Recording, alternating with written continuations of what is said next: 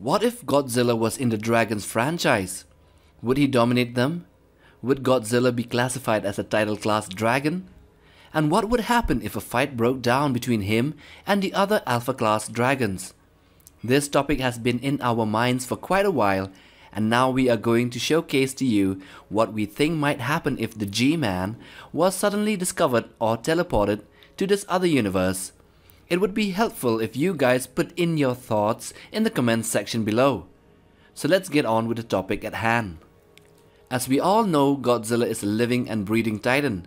In this video we shall teleport the legendary 2019 version of him to the franchise of How to Train Your Dragon. This version is almost 400 feet tall and weighs nearly 100,000 tons. Something that the Monsterverse fans know well by now. And for the same reason, the non-dragon fans, we shall discuss a bit about the world of the dragons and how many types of these mysterious beasts are flying around. The dragons of the franchise are mythical beasts that inhabit the northern regions of the planet. Discovered by the Vikings of the region, they were feared and respected. The Vikings battled and treated these dragons as wild, destructive animals that wreak havoc wherever they are found. But the events of the first movie brought a clearer picture that these dragons were sentient beasts that have feelings and have a variety of powers. We also find out in the movies and shows that there are quite a few of these dragons that rival the Monsterverse titans in size and power. Dragons like the Red Death, the Bewilderbeast, the Screaming Death would hold their ground against some of the titan superspecies. So let's combine both these awesome creatures in one universe. Let's say that the Viking sailors suddenly discovered Godzilla swimming and surfacing on one of their islands. Given that he is an aquatic monster, he would be considered a title class dragon. The biggest yet discovered, as his total length would be more than 800 feet long, considering that his height is 400 feet, with a 550 foot long tail, and after adjustments of taking away a bit of his height from the waist down and the addition of the length of the tail, it would bring him to be around 300 feet longer than the largest dragon, the Bewilderbeast, which is 520 feet long and twice the length of the Red Death. The question now arises, would Godzilla dominate over all the other dragons, or would he simply shrug them off and continue on his own solitary existence? Given that most of the dragons are small and medium-sized, well below the G-Man's radar, he would probably not give a fudge about their existence at all. The ones that are smaller than or at the size of the Typhomerang wouldn't even be considered or recognized by him as a threat. Also, given that the temperament of the 2019 Godzilla is calm and protective of other species, he would simply let them be. Others, however, like the Submaripper, an underwater title class dragon, might face the same fate as another titan in the Monsterverse, the Mark Yeager, which was also an oceanic titan that was skilled with a very atomic powerful breath. Underwater.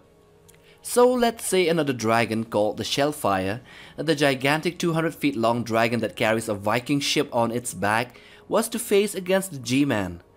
As a titan wing, the Shellfire is one of the largest dragons to appear in the series. It has two long and slightly curved horns on the sides of its head, a smaller horn on its nose, and relatively long wings that don't really appear to be broad enough to enable the dragon to fly. Overall, the Shellfire roughly resembles a trilobite and a horseshoe crab combined together. It is capable of shooting a series of plasma-charged boulders at a range of over a mile. But as we saw that Godzilla fight his atomic breath at Ghidorah from well over a mile in Boston, the Shellfire has no chance in hell. Well, what about the Red Death and its other subspecies, the Green and the Purple Death? Well, these dragons are the ones responsible for centuries of human-dragon conflict. They were the ones to be seen showing a malicious temperament, demanding other dragons to feed them and actually hunting and killing others for food. Its head is heavily armed with a nasal horn and coral-shaped frill and with jaws that are lined up with huge sword-like teeth. The Red Death possesses 3 pairs of eyes that give it little to no blind spot at all.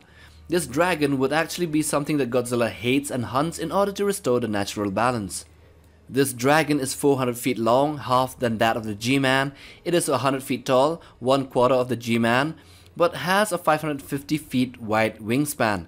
It is equipped with methane-based flame jets as its dragon breath, which although destructive for humans and other species, it would hardly affect the G-Man as he is basically heat resistant. The only way she can get out alive is by flying away, which she is pretty fast and agile. Even so, the Red Death showed no lack of speed during flight, as we can see in the movie, as it was fast enough to catch up with Toothless in the air, and Toothless, the Night Fury, is one of the fastest out there.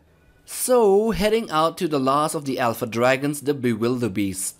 Would this title class dragon actually fare the same as the other dragons, or would it actually stand its ground? This is the biggest dragon out there, and it is one that is also aquatic in nature as well. It is 550 feet long and 160 feet tall. It possesses two elephant-like tusks, which it uses to ram against other opponents and even stab them to death with it. A Bewilderbeast's most notable and feared ability is to burst streams of ice-turning water on contact. The Bewilderbeast's breath is also so intensely cold as it regurgitates the water with so great a force that when it hits the target, it breaks and tears it apart and freezes mid-splash. Anyway, if this dragon met the G-Man, how would it fare? Well, our guess is that, as with the other dragons, a direct conflict would prove disastrous for it, as Godzilla has the advantage of size and range of its atomic breath. Unlike the Red Death, however, it would not be able to escape via any way. The Red Death had the ability of flight and being very fast at that. The Bewilderbeast, however, could only shield itself under the icy fortress from Godzilla for a while. However, if he was lucky enough to stab Godzilla with the tusk, and given the fact that it has an advantage of being way shorter, it would mean a high probability, wait for it, a high probability of giving the G-Man a snip in the godly nuts, therefore getting itself enough time to escape while Godzilla grabs its crutch and cries out with pain. So, in short, if the G-Man was in any way transported into the world of dragons, he would have a blast. No living species of dragon at present has the ability to knock him down for the win. He would be the king of all dragons, and given the fact that from the Monsterverse the super species also respond to an alpha call, I would bet the other dragons would gladly follow the G-Man as the new king. But this topic of the dragons and the Titans alpha call is gonna be discussed properly in another video. Anyway, this was a blast, an atomic blast, and sad to say we have come to the end of the video. So do like, share and subscribe for more of Godzilla and Dragons contents.